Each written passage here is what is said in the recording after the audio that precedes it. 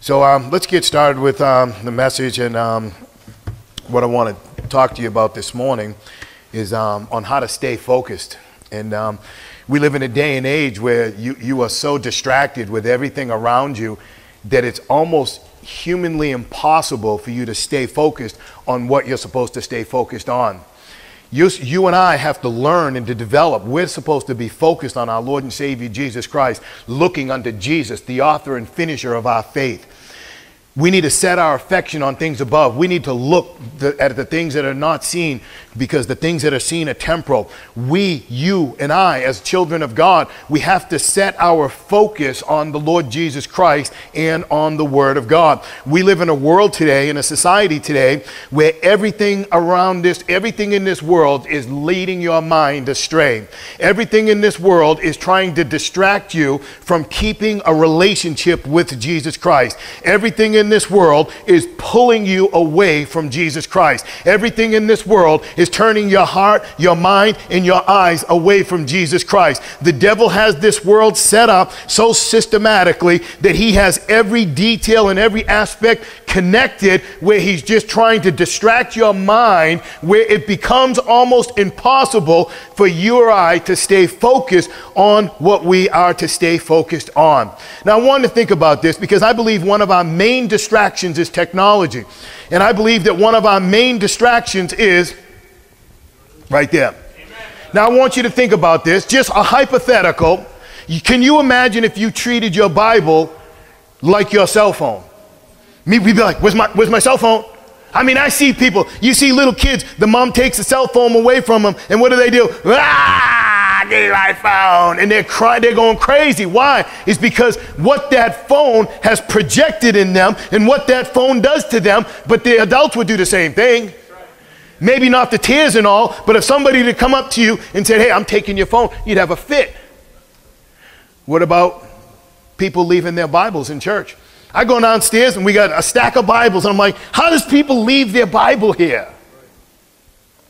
If you were to treat your Bible like you treated your cell phone, so every time you pick up your cell phone, I want you to pick up the Bible. Every time you read something on the internet, Instagram, whatever it is, tick-knock, nick-knock, paddywhack, and all that other junk, right? Whatever it is, you pick up that Bible and you read something. And every time you want to post something, you imagine if you posted some scripture. Could you imagine, right? Every time that you reached for your phone, before you reached for your cell phone, reach for the very living Word of God. Could you imagine if we live like that? Could you imagine like the impact we would have in the world? Could you imagine the impact that the Spirit of God would have in our lives? That if we thought about the Bible, if we meditated on the Word of God, if every time we reached for our cell phone, we reached for the pages of Scripture, and every time we opened up to scroll, we were scrolling through the living Word of God. Could you imagine how strong we would be? Could you imagine how strong our faith would be? Could you imagine how strong you would be in the Word of God? That if every time you reach for the phone, you reach for the living Word of God. I want you to think about that just for a few moments.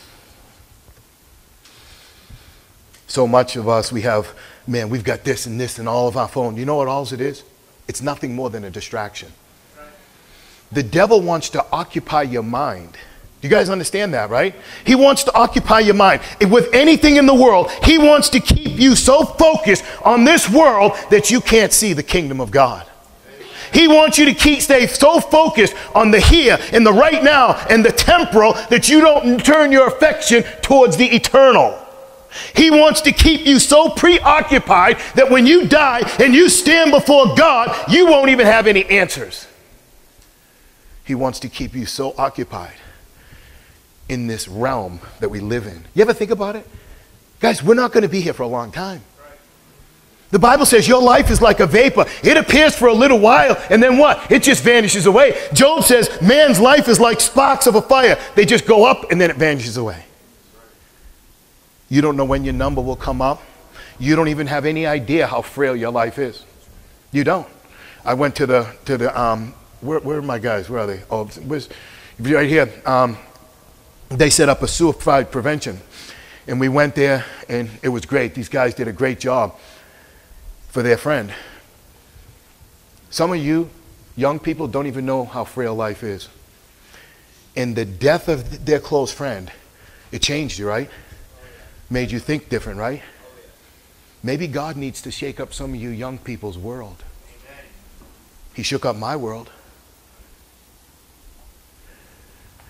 You've got to stop being so focused on the tangible realm that we live in.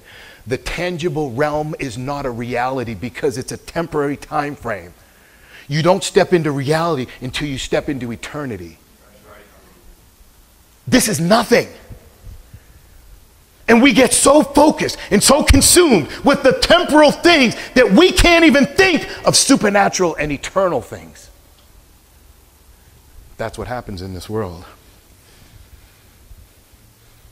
Would to God we would treat our Bibles like our cell phones and our televisions and our hobbies and our affairs, that we would invest all of our energy and our thoughts and our time and our meditation on the living Word of God. Amen.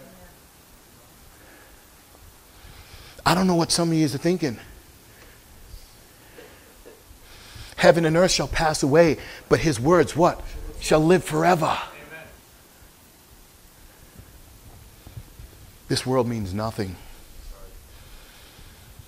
This book of the law shall not depart out of your mouth, but you ought to meditate on it when? Day and night, that you may observe to do according to all that is written therein. Then thou shalt make thy way prosperous, and then thou shalt have good success. We're to meditate on the Word of God. The Bible's to be the most important thing in our lives, our focal point. Oh, how I love thy law. It is my meditation all the day. All the day. Listen, guys, and every time you pick up that phone, you can't meditate on the Word of God. You can't do it. Our minds become so preoccupied that we literally lose focus. You've got to be focused on what is real. You've got to be focused on the supernatural God. Ephesians 4:29, don't turn there. Let no corrupt communication proceed out of your mouth, but that which is good and edifying, and that which ministers grace unto the hearers. Could you imagine that if you live like that every word you spoke, every word that came out of your mouth was for the edifying, and it was for ministry, and it was for the glory of God? And you didn't grieve the Holy Spirit, whereby you are sealed unto the day of redemption. Let all bitterness and wrath and anger and clamor and evil speaking be put away from you with all malice. And be ye kind one toward another, tenderhearted, forgiving one another, even as God, for Christ's sake, has forgiven you. We get so consumed. Ephesians 5:16, the Bible says, redeeming the time because the days are evil. Colossians chapter 3, verse 1 and 2. If ye then be risen with Christ, listen to this, seek those things which are what? Above. You see that? Seek those things which are above. If ye then be risen with Christ, seek those things which are above, where Christ sitteth on the right hand of God. Listen to this, and set your affection, your desires, your passions, your emotions, set your affection on things that are above and not on the things of this earth. Heaven and earth shall pass away, listen, with a great noise, and the elements shall melt with a fervent heat. Now, I know some of you think, oh, Pastor Mike, I got a long ways to go before that happens. Oh, yeah? Study the Bible. Study the Bible. Start spending hours in that Bible, and you're going to have a different train of thought. Set your affection on things above.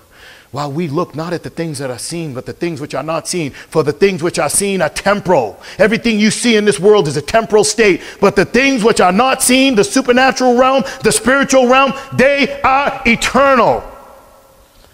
Thou wilt keep him in perfect peace, whose mind is stayed on thee, O Lord, because he trusteth in thee, and he trusteth in the Lord forever.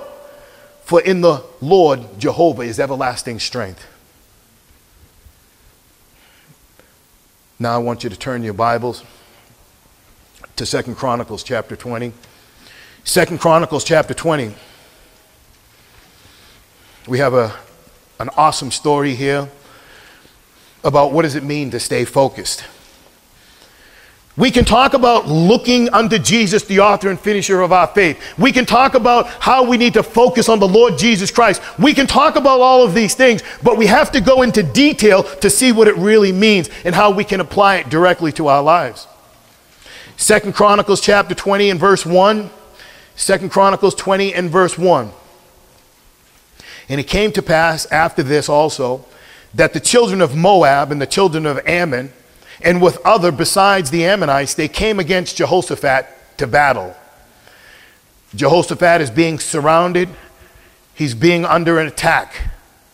Then there came some that told Jehoshaphat, saying, there cometh a great multitude against thee from beyond the sea on the side of Syria, and behold, they are be in Hazarathah, which is in Eglah.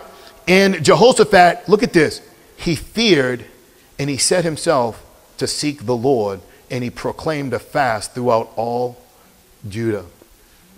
He sees the enemy coming against him. He's afraid.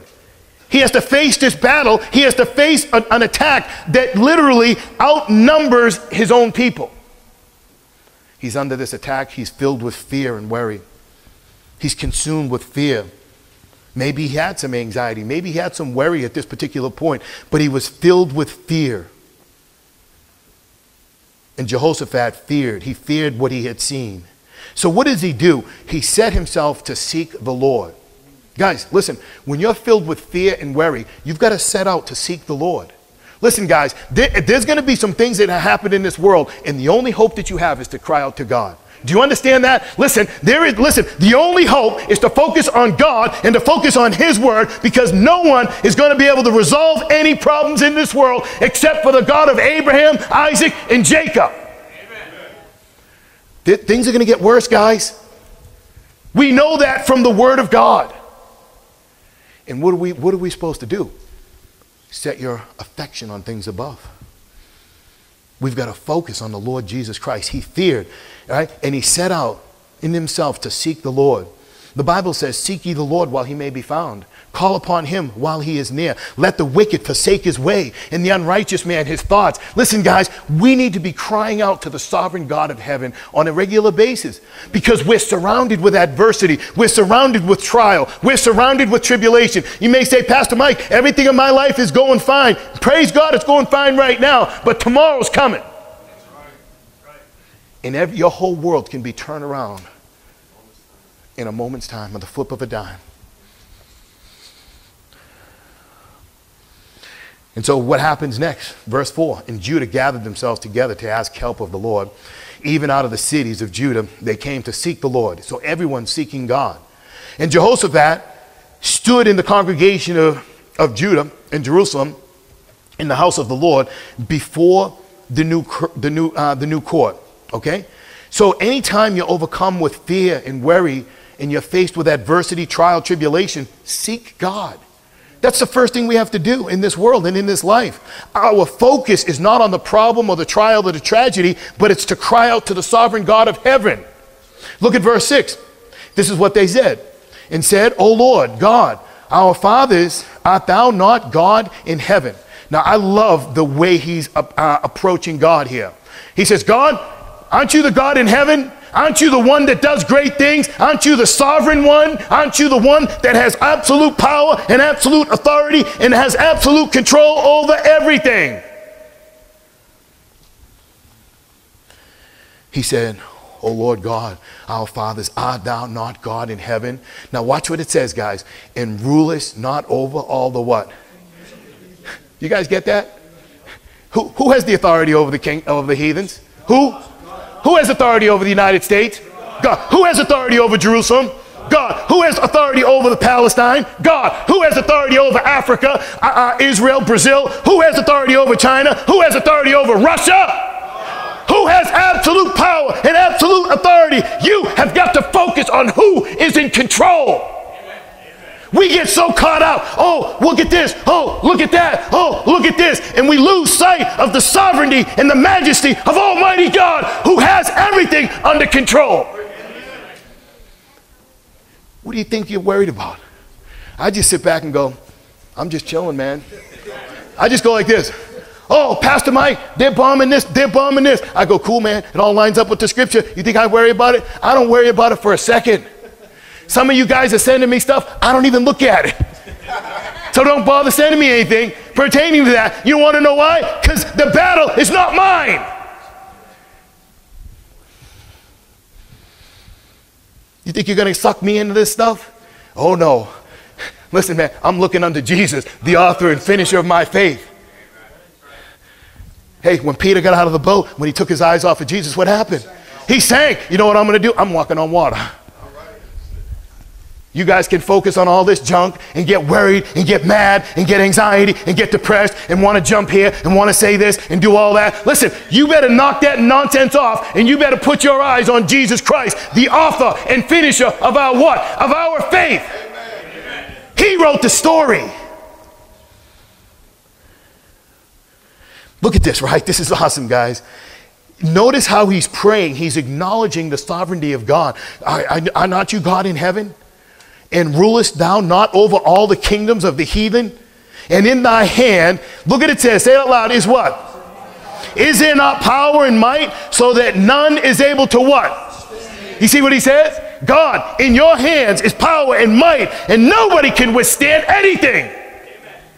You are the sovereign one. You have absolute power, absolute control over everything. I think some Christians think like this. They go, oh no, God made the devil and he made a mistake. What is he going to do? He's got to fix it. Oh no, and God put Adam in the garden and Adam made a mistake and now God's got to fix it. Guys, you got to understand something. This thing has already been mapped out in the sovereign knowledge of God. All right, let me explain something to you. Every detail has existed in the mind of God for all of eternity. Do you understand that? Some of you is like, oh. Like, let me explain this to you again. God doesn't come up with an idea.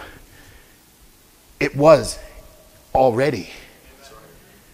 Do you understand that, guys? Nothing happens that takes God by surprise. He's sovereign over everything.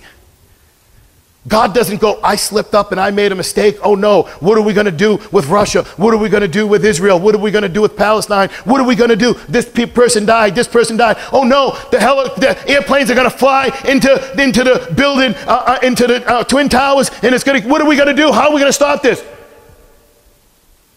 See how we think? It was all the providence of God.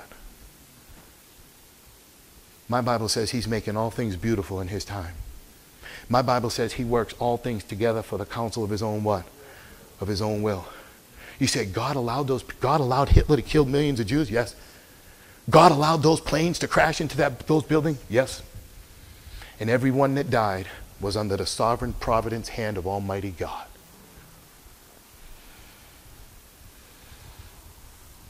Once you think that God has lost control, you lose trust in who he is. That's when fear, worry, confusion, all these different mixed emotions come in you once you lose sight of who he is. That's what Peter did on the boat. We'll see that in a few. So Jehoshaphat, he's not just seeking God. What is he doing? He's acknowledging God's sovereignty. He's acknowledging his majesty and his power over everything. That's what he's doing.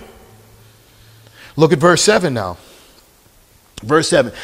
Art not thou our God, look at this, who didst drive out the inhabitants of the land before thy people Israel, and gavest it to the seed of Abraham thy friend forever, and that dwelt therein, and have built thee a sanctuary thereon for thy name, saying, if when evil come, pay attention to this, when evil come upon us, as the sword, judgment, or pestilence, or famine, or stand before this house, and in thy presence, for thy name is in this house, and cry unto thee in our affliction, then thou wilt hear and help. And now behold, the children of Ammon and Moab and Seir. Notice how many enemies they have. You have the children of Ammon, you have the children of the Moabites, and you have Seir. You have three enemies, okay? You and I, in this world, we have three enemies. You have the world, the flesh, and the devil. You have oppositions coming against you continually. Whom thou wouldest not let Israel invade when they came out of the land of Egypt, but they turned from them and destroyed them not. Behold, I say how they reward us to come and cast us out of thy possession, which thou hast given us to inherit. O Lord our God, wilt thou not judge them? For we have no might. Now watch this. We have no might against this what? Notice what he acknowledges. He acknowledges his inadequacy. He says, God, now watch, here's how this works, guys. If you don't acknowledge God's sovereignty, you cannot acknowledge your inadequacy. You see, in order for you to acknowledge your own inadequacy, that you and I have no power to do what? Anything, guys. Well, I'm going to do this, and I'm going to do that. You're not going to do anything. And you're not even supposed to do anything. He acknowledges that they're inadequate. He says, we can't do anything. Lord, we can't do anything. There's nothing we can do against this army that's coming against us. There's nothing we can do against the world, the flesh, and the devil. There's nothing you can do. You say, Pastor Mike, I want to make a difference in this world. You want to make a difference? Focus on Jesus. Amen. I'm going to write to this person. I'm going to do this, and I'm going to do that. You know what? Forget it. Focus on Jesus. The author and finisher of your faith. Stop looking at all the things that are going on. Stop watching the news. Stop looking at this. Stop worrying about that. Stop thinking this. Stop thinking that. Listen, God's in control. If somebody dies, it was under the hand of God. If somebody lives, it was under the hand of God. See how we start to think? We start to think that we have some sort of power. Guys, if you're thinking that, you don't even know what you're thinking. You have no power. You have your free will, right? To either reject or to receive Jesus Christ. You have your own free will to turn your focus on Jesus Christ or to turn your attention to this world. And if you turn your attention on this world, it's going to affect the way you think, and it's going to disrupt your faith, and it's going to destroy the work of God in you.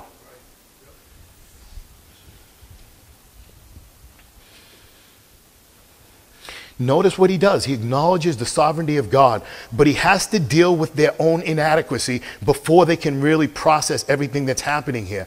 You and I have no power over anything. When you truly understand God's sovereignty, this is when you truly understand and see your own inadequacies.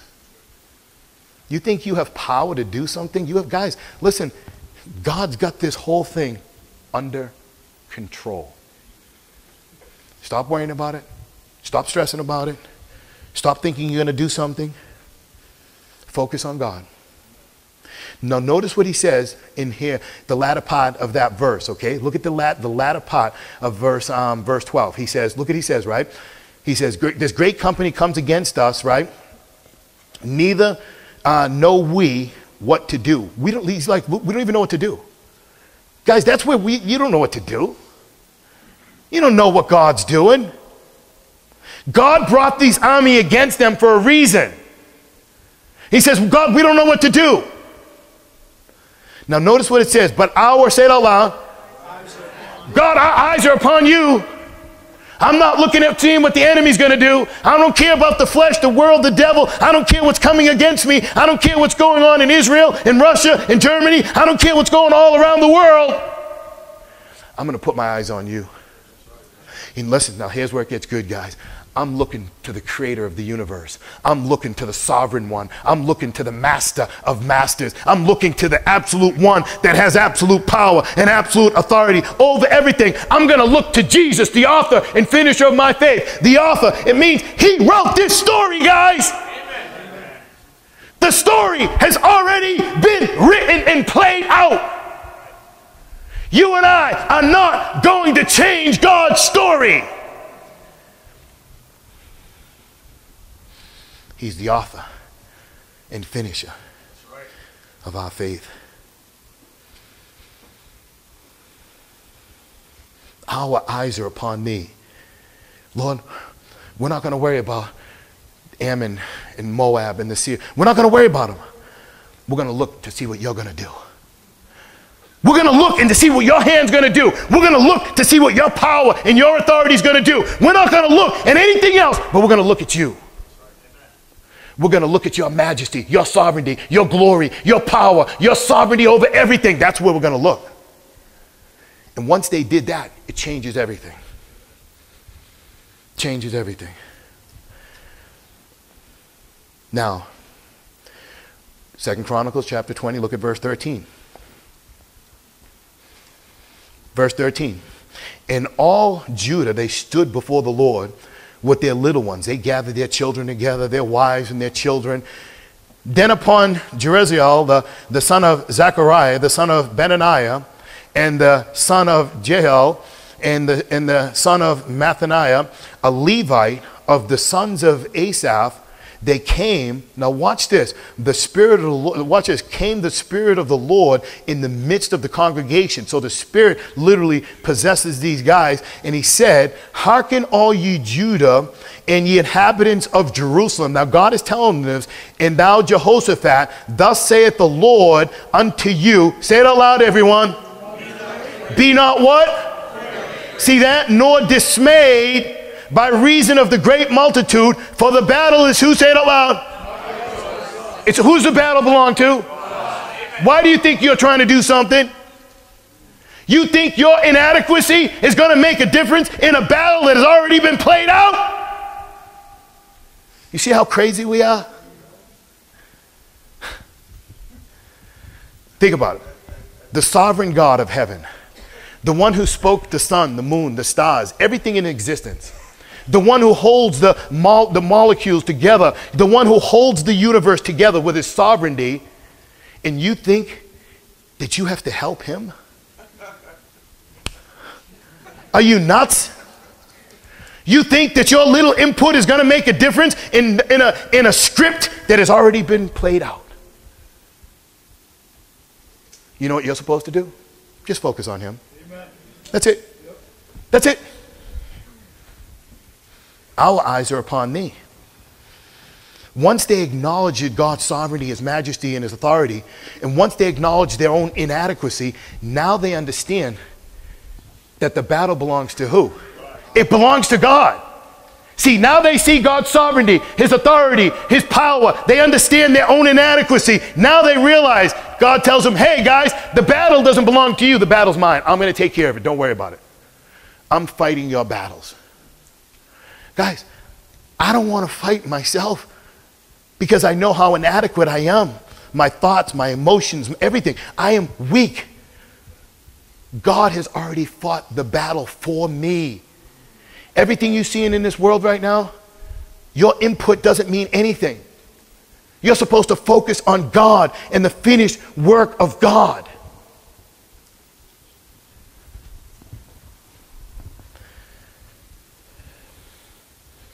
When they say our eyes are upon thee, it means God, in the middle of this conflict, in the middle of this adversity, in the middle of this trial, I'm looking to your power, your authority. I'm looking to receive strength and hope and insight from you.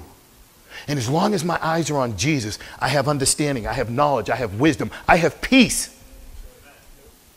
But once I take my eyes off of Jesus, just like Peter, we begin to what? Sink. It means to lose hope. It means to crash. It means to fall in despair. It means to be confused. It means to lose power. It means to lose strength and destitute.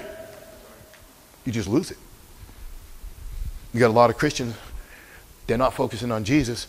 They're focusing on this, looking at this war, looking at this conflict, looking at the enemy, looking at the adversity, and they're zoning on that. Their cell phones, brrr, pick up the Bible. Amen. Focus on Jesus, the author and finisher of our faith. Amen. I love how David puts it in Psalm. You don't need to turn there. Listen to this. I will lift up my eyes unto the hills, from whence cometh my help. My help cometh from the Lord, which made, listen, David says, the one who made heaven and earth. That's where my help comes from. My help comes from the designer of the creator of the world.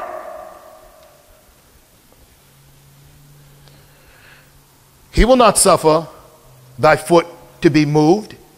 He that keepeth thee will not slumber. Psalm 123, 1 and 2. Unto thee lift up my eyes, O thou that dwellest in heavens. Behold, as the eyes of a servant look unto the hand of thy masters, and as the eyes of a maiden unto thy hand of her mistress, so our eyes wait upon the Lord our God. In other words, just like you would look to your boss for direction, just like a woman would look to her mistress for guidance and counsel, we look to Lord. Our eyes wait upon the Lord our God until, watch this, until that we have mercy upon us. Hebrews chapter 1, listen to Hebrews chapter 12, 1 and 2. Wherefore, seeing we also compassed about with so great a cloud of witness, let us lay aside every weight, see that? Every weight and sin which does so easily beset us. Watch this. And let us run with patience the race that is set before us, looking unto who? Jesus, the author and finisher of our faith, who, for the joy that was set before him, endured the cross, despising the shame, and is set down at the right hand of God. Now let's look at Chronicles again. 2 Chronicles chapter 20. We're going to look at verse 16. So they're receiving commandment from the Lord. He says, tomorrow go ye down against them. Go fight. You're going to deal with this battle. Right? Behold, they come up the cliff of Ziz. And ye shall find them, meaning the enemy. They're going to find the enemy at the end of the brook before the wilderness of Jeruel. Ye shall not need to, here it is, ye shall not need to what? God's telling them, you don't need to fight this battle. Don't worry about it. I got it all under control. Set yourselves, and he tells them to what, people? You ever hear that? Be still and know that I am what? I am God. You know what that means? You just chill out, man. Shut the telephone off. Shut the TV off. And just chill. And know that he's what? And know that he's God. You just sit back and go, God's got this, man. The creator of the universe is controlling everything. Nobody can die without his hand. Nobody can live without his hand. Nobody can breathe without his hand. No, listen, he controls everything. Every moment, every second, every detail. The Bible says that a bird, a little sparrow, doesn't fall to the ground without your heavenly Father. God is in control of every raindrop, every tidal wave, every thunderstorm, every tree that falls, every branch that breaks, every animal you run over in the road. He's in control of everything. I know some of you's like, Pastor Mike, that can't be true. Yeah, it's true. It's true.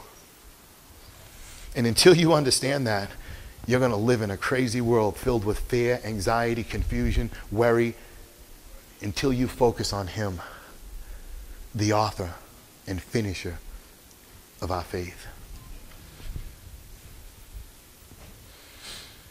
The battle, look, God told him, ye shall not need to fight in this battle. He says, set yourselves, stand still, and then he says, see the salvation of the Lord with you, O Judah and Jerusalem. Fear not, nor be dismayed, for tomorrow go out against them, for the Lord will be with you. So he tells them, listen, very clear what he tells them, just stand still and see the salvation of the Lord. You know what you do? Just sit back and watch what God's going to do. Don't think you got to put your hand into it. You don't have to. If you want to put your hand into it, you know what you do? You put your hands together and pray for it. That's what you do.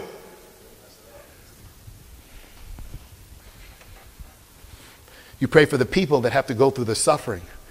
And listen, and don't you dare not pray for the redemption of their soul, that they be born again. Don't you ever pray for somebody's well-being and their health without praying for the eternal soul first. Don't you ever do that. Don't you ever try to help somebody and try to help them physically without giving them the truth of the gospel, because you did nothing for them. Amen.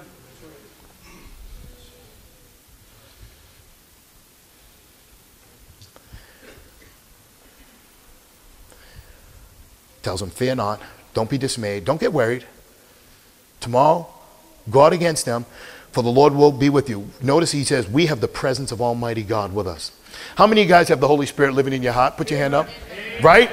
So Christ in you is the what? It's the hope of glory. Listen, guys, if any man have not the Spirit of Christ, he's what? He's none of his. Guys, we don't have the presence of God just with us. We've got the presence of God where? In us. In us. We've got the presence of God in us. Look at verse 8. And Jehoshaphat, he bowed his head with his face to the ground, and all Judah and the inhabitants of Jerusalem, they fell before the Lord. I love this right here, right? So this is before the battle's even fought. Now all of a sudden, what are they doing? They're worshiping the Lord. Do you see that? And the Levites of the children of Israel, the Kohathites and the children of the Korites, they stood up and praised the Lord God of Israel with a loud voice on high. So here's guys, see what's happening? You notice where their faith is. They've already trusted God. They're like, man, they're praising God. Praise God. They're singing and they're praising God. The battle didn't even begin yet. You know what we need to do? Guys, we just need to praise God. God's got the whole thing. It's going to play out, guys. You know what to do? Just praise God. The Bible says in everything, give thanks, right? Praise God for everything, right? Just praise him for who he is. Praise him for his majesty, his holiness, his righteousness. Guys, we're supposed to be focused on Jesus Christ, the author and finisher of our faith, and we just praise God. Well, Pastor Mike, what happened when the towers were destroyed? Praise God.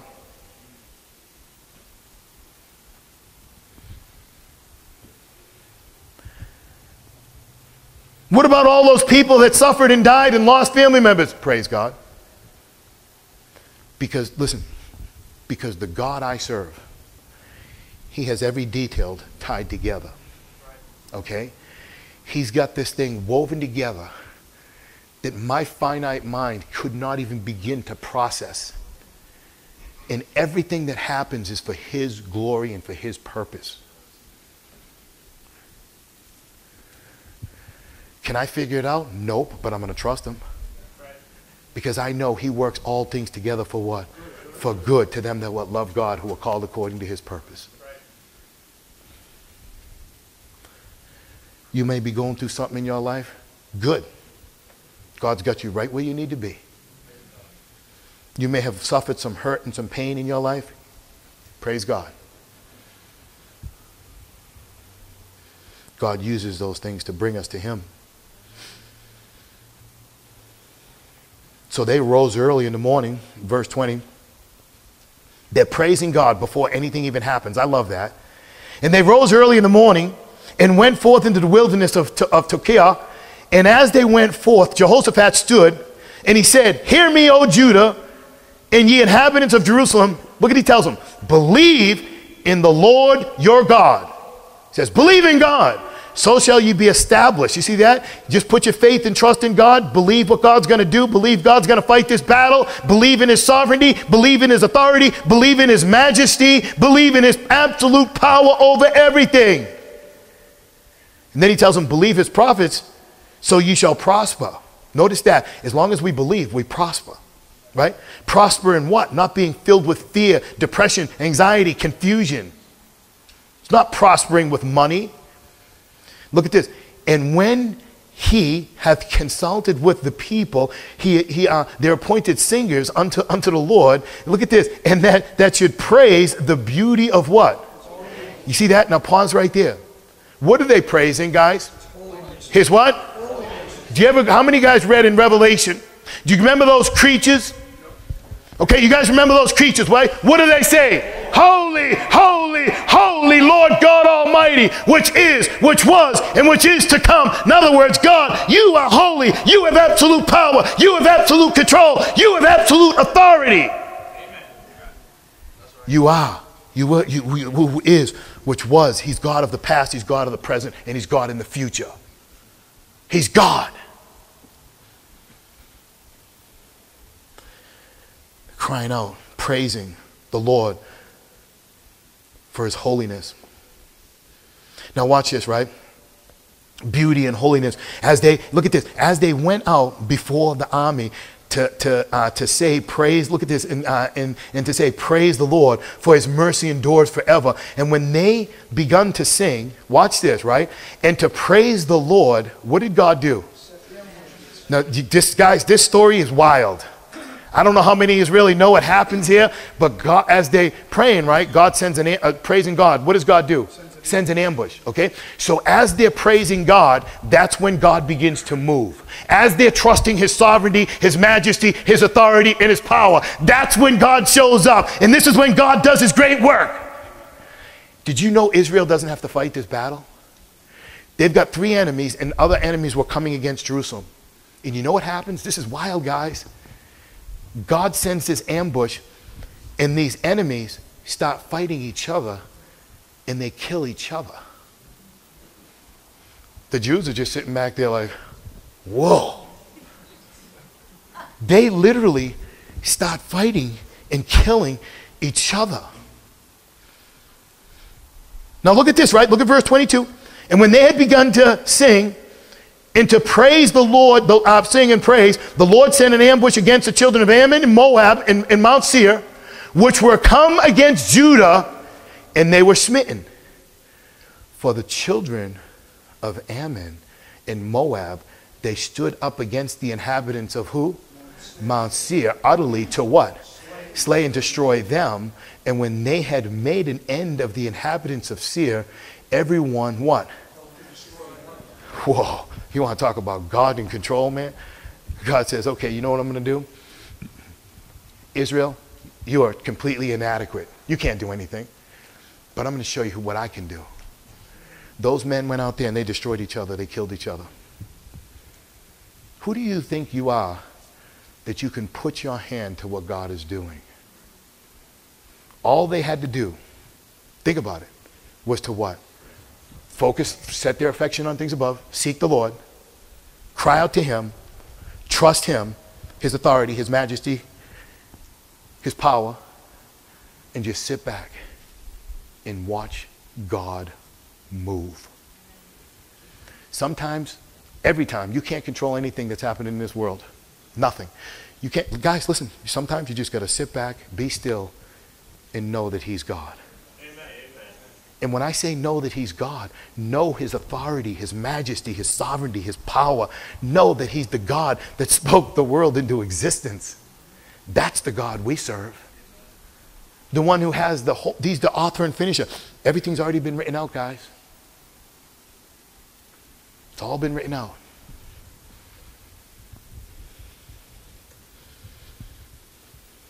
They ended up destroying each other. Let's turn over to Matthew real quick and we'll end it with this. I've given you a couple quotes from this, but I just want us to look at this story. Now, this is an awesome story, guys. Matthew chapter 14 and verse 23. Now look at this. And when he had sent the multitudes away, Jesus sends the multitudes away. He went into the mountain apart to pray. Jesus goes up into the mountain to pray. And when the evening was come, he was there alone. But the ship was now in the midst of the sea, tossed with the waves, for the wind was contrary. Now, if you know the story, Jesus tells the disciples, hey guys, get in the boat and go over to the other side. I'll meet you there. They're like, what do you mean? You don't have a boat. How are you going to get there? He says, just do what I tell you to do. Just get in the boat and just go. They say, okay, they get in the boat. They just go. Jesus says, I got something, man. I'm going to show him my glory now. Jesus says, I'm going to whip up a big storm. Woo, woo, woo, woo, woo, woo. The master of the universe whips up a major storm, right? I mean, man, the waves were rocking. It was thunder. It was lightning. And the disciples are out there and they're panicking. And Jesus says, I finally got him right where I want him because I'm going to reveal my glory. I'm going to reveal my majesty. I'm going to reveal my holiness. I'm going to reveal my sovereignty to them. That's right. Amen. So Jesus whips up a big storm. Now look at this. But the ship was now in the midst of the sea, tossed with waves, for the wind was contrary. And in the fourth watch of the night, Jesus went unto them, look at this, walking on the what? We say, whoa, wait a second. You know, these stupid Bible scholars, well, there was a bar there, and it's like a sandbar. It's like, shut up. The master of the universe can walk on water. He's the one who spoke the ocean into existence. People are so stupid. And when his disciples saw him walking on the water of the sea, they were troubled. saying, look at this, is it a spirit? And they cried out for fear. Now, here's the scary thing is, they're so caught up with their own fears that they don't recognize Jesus. Stay with me, guys, right? Did you hear what I said? They're so consumed with fear right now that they don't recognize Jesus. Did you hear what I said, guys? They're so consumed and their eyes are so clouded with the rain and looking at the storm, they don't recognize Jesus, the author and finisher of the faith, the creator of the universe, the designer of all things. They don't recognize him. That's right. That's what happens when you get fearful and consumed with life. You don't even recognize Jesus. You don't recognize his authority, his majesty, and his holiness. You don't even see him for who he is. That's where they were. But straightway Jesus spake unto them, saying, be of good cheer. It is I. Be not afraid. Amen. What are you afraid of, guys? I know the master of the sea. And Peter answered and said, I love this. Lord, if thou bid me to come unto thee on the water. Jesus says, come on, Peter. Come on, Peter. And when Peter was come down out of the ship, he walked on the water to go to Jesus. Peter walked on water. But here's the problem. Here's the problem. Now Peter understands his own inadequacy because he loses his what? The focus on the sovereignty of God. So all of a sudden now he's like, oh. Now he's afraid. Now fear, worry, and confusion sets in. Why? Because he lost sight of Jesus, the author and finisher of the faith. He lost sight of his authority and his majesty. Now he's afraid and consumed. Do you guys understand that? That's why so many Christians, oh, I need meds, and I'm, and they're, and oh, I got to do this, I got to do this. No. Focus on Jesus, the author and finisher of your faith. Don't worry about anything. Just be still and see the salvation of the Lord. But when Peter saw the wind and the boisterous, he was afraid. God hasn't given us the spirit of fear, but of what? Power, love, and of a sound mind. He began to sink. He cried saying, Lord, save me. Peter's going down. He's going down for the count because he lost sight of God's sovereignty, his authority, and his majesty. Once you turn away from Jesus and you start turning and looking to the things of this world, the adversities, the trials, the tribulations, the problems, everything that's happened in the world, everything, you will begin to sink. You will sink in despair. You will sink in confusion. You'll begin to sink. You'll go down. The word sink, it means to fall or drop slowly for lack of strength. Listen to what it means. It means to become depressed. It means to fail in health and in spiritual and emotional strength. Peter began to sink because he lost his focus. He was going down. My question to you today, where's your focus? Are you being distracted with everything in this world?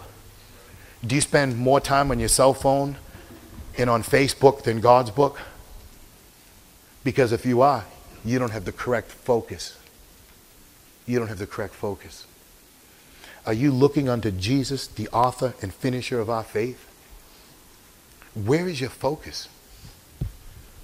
Guys, you know what we're supposed to be doing right now? I'm not worried about what's happening all over this world, in Jerusalem and Russia and all that. Listen, I'm not worried about it because I know the master of the universe. I know what God's going to do what he's going to do. I'm inadequate to do anything. But the creator of the universe does all things. We need to be looking to Jesus. That's it. Set your affection on things above, not on the things of this earth.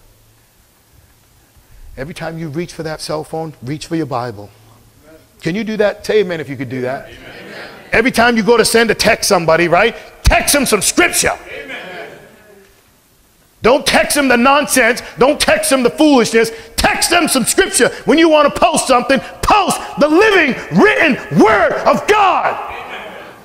The creator of the universe. The one who has this whole thing mapped out. The one who has every detail worked out. Turn to Hebrews 11. We'll end with this. Hebrews 11, verse 13.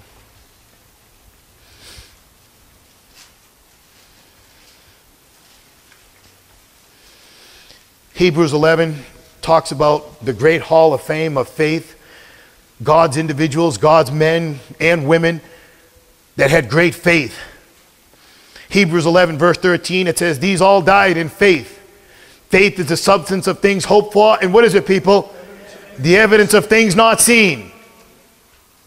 These all died in faith, not having received the promise, but having them, say it out loud, people, seeing them afar off. And they were persuaded of them, the what? The promises that were written in the Word of God. And what did they do? Say it aloud. They embraced them. They embraced what God spoke to them. They embraced the promises of God. They embraced the sovereignty of God. They embraced the majesty of God. They embraced the holiness of God. They embraced it. Now I love this next part. And they confessed that they were what? Let's do this. Let's say this with me out loud. I'm just a stranger. I'm just a pilgrim. This world is not my home. And praise God for that, right? Thank God that this world is in my home. Thank God I don't have to live in this sin-cursed world, in this sin-cursed body forever. I can't wait for this corruptible to put on what? Incorruption. And this mortal to put on immortality. I can't wait. Some of you is like, but what about me? I want to grow up. Forget about it. Trust me, when you get in the presence of God for that moment's time, man, and those former things are passed away, you'll never even think about this sin-cursed world ever again. Trust me on that. They confessed that they were strangers and pilgrims on the earth. Now look at this, verse 14. For they that say such things declare plainly, look at this, that they what? They seek a country. Hey, they're not seeking the United States. They're not seeking, Brazil. They're not seeking some other country of South America, some other South. They're not seeking that. You know what they're seeking? An eternal country. You know where their focus is? On an eternal presence and an eternal country. And truly, now here's the problem. And truly, if they had been mindful for the country from whence they came out, they might have opportunity to what? Stay with me, guys. Don't lose me. We're almost done. In other words, if Abraham looked at the country that he came from, he might have been like, I want to go back there. My family's there. I want to go back. He might have went back. But you know what he did? He turned his back on it. Didn't Abraham turn his back on it? You remember Lot's wife, guys? You remember what happened to Lot's wife? Listen, Lot's wife was delivered. She was out of Sodom and Gomorrah. But what did she do? Man, she turned back and looked back. She was turned into a pillar of salt. You remember what Jesus says? No man fit for the kingdom of God, having put his hand to the plow and what? Looking back. You can't look back, guys. You've got to focus on what God is doing. For they that say such things declare plainly that they seek a country. And truly, had they been mindful of that country from whence they came out, they might have had opportunity to have returned. If you stop looking at Jesus Christ, you're going to return back to this world. But now, present tense, but now they desire a what? A better country. That is what, guys? Heavenly. Wherefore, God is not ashamed to be called their what? God. For he hath prepared for them a what? A city, guys. Let's bow our heads for a word of prayer. Where do you stand? Are you worried, confused? Christian, you need to stop looking at the things in this world. Stop worrying about what's happening over the world. Stop worrying about this. Stop stressing out about that. Stop talking about this. Pray about it, and that's it. Don't think you can put your hands to anything. If you want to put your hand to something, put them together and pray. And don't you try to pray without praying for the redemption of souls and people being saved. Don't think you can make any help. The only help you can do is pray for somebody's redemption and the salvation of their soul. That their free will be turned over to the very will of God. You have to realize your own inadequacy and God's sovereignty, his majesty, and his power. I serve a God that nothing takes him by surprise. That he controls every aspect of human history. He controls everything. You are right where you are at in your life because God allowed things to come into your life. And God will take your mistakes, your sins, and your foolishness, and he will use them for his glory and for his purpose. Because you know what God cares about? The souls of men, women, boys, and girls. That's all God cares about, is the soul. It's the spirit that quickeneth, the flesh profits nothing. Lord, we thank you and praise you for the word of God. And thank you for what the Bible teaches us and what it contains. We thank you that we serve a God that controls everything. All powerful. Has absolute authority over everything. We don't have to fight. We don't have to worry. We don't have to try to do this and try to do that. Just help us to be focused on you. Every time we pick up our phone, help us to pick up the Bible. Every time we go to send a text, help us to text people scripture and help us to treat the very word of God more important than our cell phones and anything in this life. And Lord, we thank you for the breath of life. We thank you for the word of God. Thank you for everyone that's here this morning. Pray that you minister to their hearts. Help them to understand your sovereignty, your majesty, and your authority over everything. That nothing happens without your power. This is all part of your plan. The very author and finisher of our faith. The one who wrote the story from beginning to end. The creator, the designer of the universe. Help us never to lose sight of you. Help us to, Lord, just to be still and know that you're God. Daily help us to worship and praise you and not get distracted, but help us to be focused. Help us to press on to the mark of the prize of the high calling in Christ Jesus.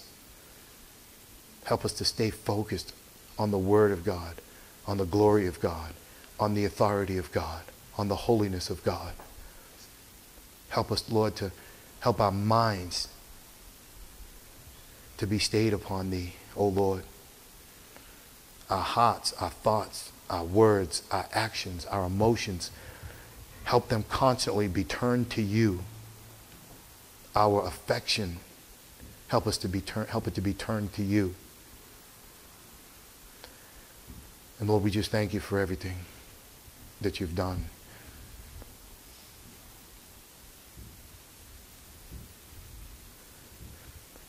We're going to have a verse of invitation, right? Everyone be still. Trisha's going to play. No one's going to move. If you need to come forward, the altar's open.